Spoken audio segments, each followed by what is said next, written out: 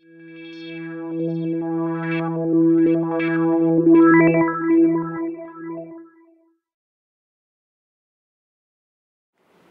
accuracy will also roughly increase from here to there in the same way that the computational time is going to increase. And you have to find for every case what you can afford in terms of computational cost and the quality that you need to solve our problems. You see in this case of adenine that I mentioned before, I told you that if I run my dynamics with MURCI like I did before, I get my conic test sections at C2 deformations. In this map here, that's a map of the Creme-Popo parameters that give the kind of puckering that you have in a molecule in a 6-member ring. This region here is a region of C2 deformation. This region here, for instance, is a region of C6 deformation. Compare the simulation done with ab initio methods with the simulation done with a semi-empirical method. They are completely different. The ab initio is telling that the C2 conic test section, that this one here, is the most used, while the semi-empirical is telling that the C6, that one there, is the most used. What's curious about these two simulations are that both of them gives roughly the same lifetime, which means that one of them is giving the right result for the wrong reason.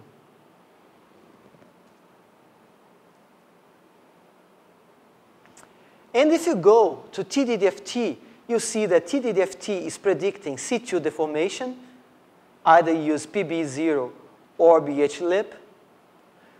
But TDDFT is giving quite a wrong result for the degree of puckering. This coordinate here indicates how much puckering I have in the molecule. 0 indicates that the molecule is completely planar. 0.5 indicates that the molecule is really out of plane. And to get to a conic test section, I need to have something like 0.5 angstrom of puckering. TDDFT with both functionals are really far away from that. In fact, if you map that, and you did this carefully in this paper, and look at the internal conversion of adenine with several different methods, ADC2, that's kind of a cousin of a coupled plus method, MURCI single ab initio, MURCI semi-empirical, and several flavors of TDDFT, what you see here is the following. First, TDDFT is simply wrong. TDDFT, wherever functional that you tested, since PBE to M06HF, is always underestimating the activation, predicting that the lifetime of adenine is too long. So TDDFT has not been able, so far, with all the functionals, to predict the ultrafast deactivation of adenine. On the other hand, ADC2, MURCI ab initio, and MURCI semi-empirical, they can predict the deactivation, the ultrafast deactivation of adenine, but as you see here from the colors, they predict with for different reasons. The blue bar indicates the amount of C2 deactivation. The green indicates the C6 deactivation, and the orange indicates the amount of hydrogen elimination. And you see that if I use ab initio MURCI, I have mostly C2 internal conversion. With semi-empirical, I have C6, and with ADC2, I have almost half-half with some bigger trend towards C2. The problem here is that to go either to C2 or C6 depends upon to overcome two barriers. Either barrier that goes to the conic test section of C6 or a barrier that goes to the conic test section of C2. If you compute the reaction pathway from the excited state minimum to either conic test section, you see that every method you give a different relation between the barriers. And the result is dramatically dependent on the balance between the height of the barrier going to C6 and the barrier going to C2. For instance, MURCI ab initio has a lower barrier to go to C2, and that explains why from here I usually get C2 conic intersections.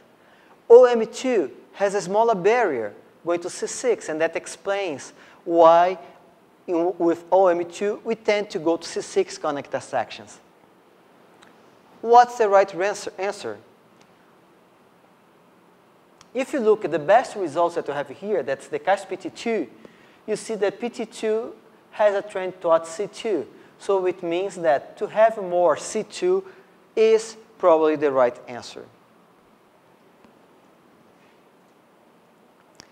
This is a problem that doesn't affect only adenine. It's a general problem for excited state calculations.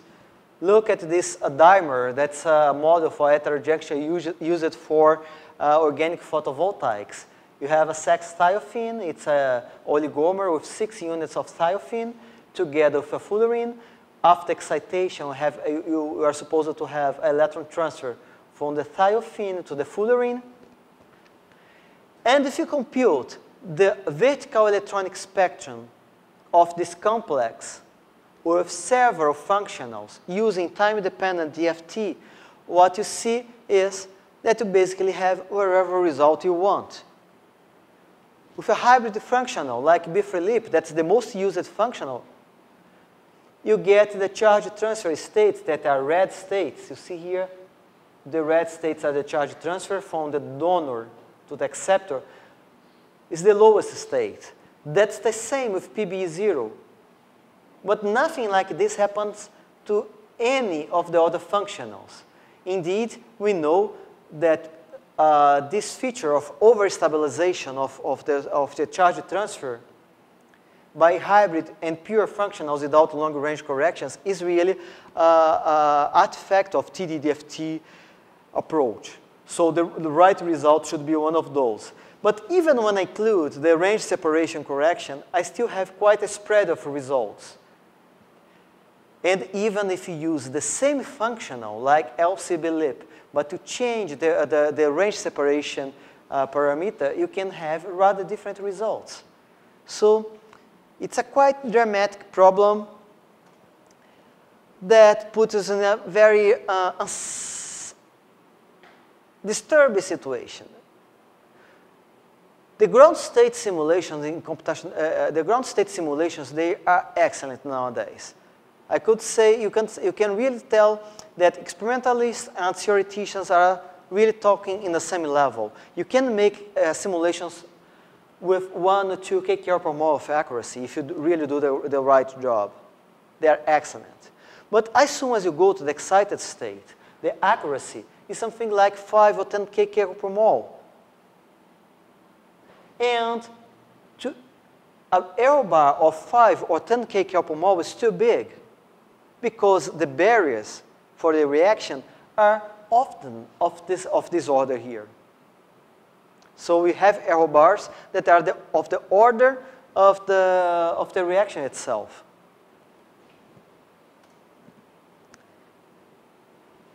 And the reason for that is the excited states are always in a region of a high density of states. An excited state is never isolated, and it can cross. As soon as you make any small deformation in the geometry, you induce a cross to other states, and the electronic character of the wave function changes.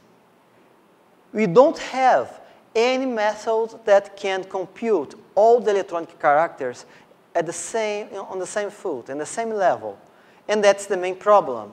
If you take one surface, this is the first excited state, and you make the analysis of the first excited state, you see that depending on the geometry, you can have different electronic structures. It can be a pi star, or an n pi star, or another kind of pi star. You can have many different surfaces there, and if you take a method like TD-DFT, you make an excellent job for the local excitation, but you make a bad job for the charge transfer, and that you create imbalancement in between the surfaces.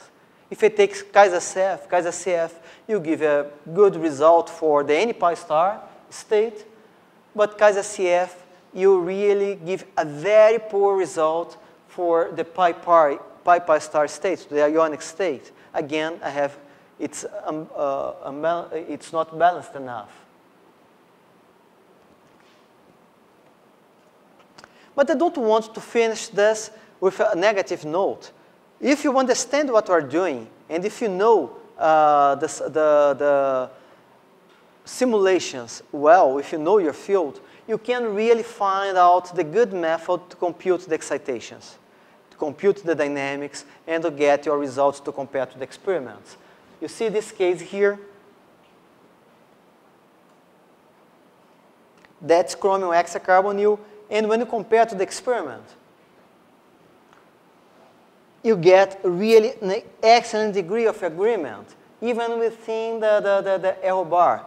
And even in the case that the agreement is not so good, we are really pretty sure that the problem is not the theory, but the problem is the experiment.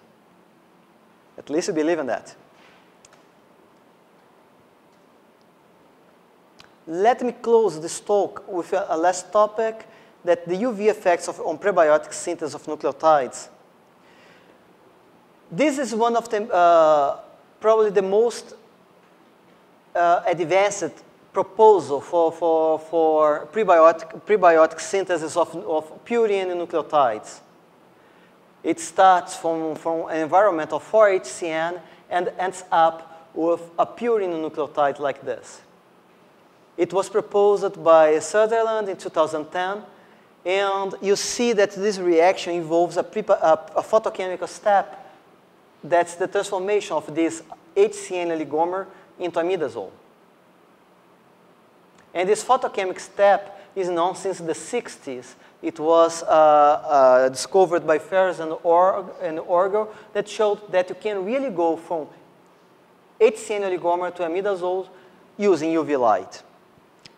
What nobody knew so far was how this photochemical step really happened. And then we went there, just step in this problem, and after a lot of work determining every intermediate in this reaction, we figured out that we had a map like this, that from this product you could go to the reactants through, first, this cis-trans isomerization, that was a trivial step. But after this trivial step, you have many possibilities. You had no idea which possibility was the best one. You have the barriers in the ground state and the barriers in excited states, but you don't know how much time or which one will be the favorite one. Dynamic simulation helped a lot, because if you ask ourselves, is it possible to make the dynamics in a ground state? And then, if you check the dynamics in a ground state, you see that all the electronic energy is dissipated to the environment in the order of 1 picosecond. And using this information, and also information from the experiment, you can use chemical kinetics in the RRKM model to determine that the maximum time that the reaction can happen in the ground state is 60 picoseconds. And for 60 picoseconds, the maximum energy barrier that you can cross is 30 kcal per mole. Now, if you go there and look again, you see that it's 50, 50, 74, 76, 52. You don't have any barrier below 30 kcal per mole. And that tells that this reaction can't happen in the ground state. It has to be in excited state. And if it's in excited state, it's clear that this, you have 57, 57, 42, 66, 19. It's clear that should be here. Extended this procedure over the whole pathway, we have been able to determine what was the reaction mechanism for this cyclization. And this is the reaction mechanism that goes through this carbene here until get into the amidazole, that could be this product or that product. I can summarize this in a more artistic way using this cycle here. Starting for 4-HCN, you have the polymerization, that's a thermal event. Then you have a photochemical event, that's the cis-trans isomerization. And then